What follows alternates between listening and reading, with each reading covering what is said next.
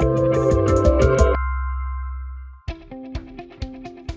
everyone, my name is Pinal Dave and welcome to my course Monitoring MySQL with Performance Schema.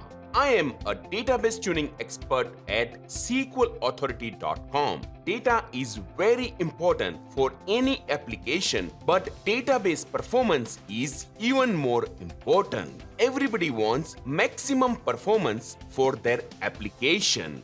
Monitoring database for resource consumption and bottleneck is very important task for any DBA. Once we know how each of the resources are consumed, we can come up with tricks to optimize the consumption of them. Some of the major topics in this course we will cover includes getting started with performance schema, identifying resource bottlenecks, understanding resource utilization, and finally addressing common monitoring real-world scenarios. By the end of this course, you will know how to monitor your MySQL with the help of performance schema. I hope you will join me on this journey to learn monitoring MySQL with performance schema.